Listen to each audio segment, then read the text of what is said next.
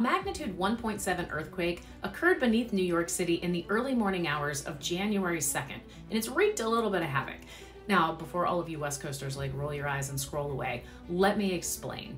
So it was pretty early in the morning, and people, mainly on Roosevelt Island, heard this loud bang and then they felt some shaking. And so it makes a lot of sense that if you live in New York and you hear a loud noise and there's some shaking, that it could be an explosion. So folks were calling the fire department, they were calling the police and everybody are showing up, and there's no evidence of an explosion.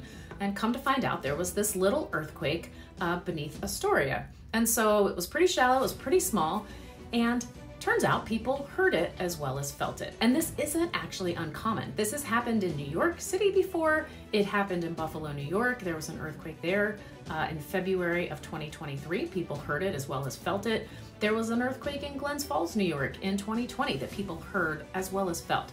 There's this place in Connecticut, which is to the northeast of New York, called Mudis. And Mudis is actually short for a native word, Machimudis, which means place of noises. And there's a lot of little earthquakes there that you can actually hear. And so I talk about that in my video in Connecticut. You can go and watch that if you're interested in learning more. So it's not out of the question for people to hear small, shallow earthquakes as well as feel them, or sometimes maybe not even feel them. So are earthquakes beneath New York City common? I mean, no, but they do happen.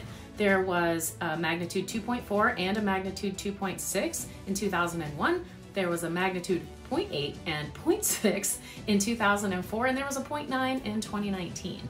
Earthquakes also happen, across the state of New York. This is a map behind me from the U.S. Geological Survey showing earthquakes that have happened in New York since 1900. Now, it's not just small earthquakes that happen in New York. There have been magnitude 5.2s recorded there in the past, and New York also gets shaken by earthquakes from outside its borders. So if you live in New York, that is earthquake country.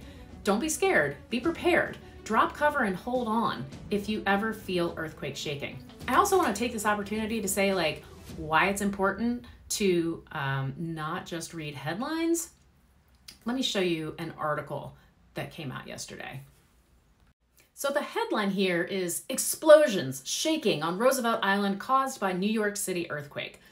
When I read that, I think there were explosions caused there as well as shaking. But if you go down and read even just a little bit of the article, a rare earthquake rattled part of the Big Apple early Tuesday, prompting some shaken residents to mistake the tremor for an explosion. So they say right up front, it was actually the earthquake, not an explosion. So buyer beware when it comes to big media. Always make sure to check your sources, read multiple articles to make sure that you're getting the full story, and don't be misled by clickbait headlines like this one.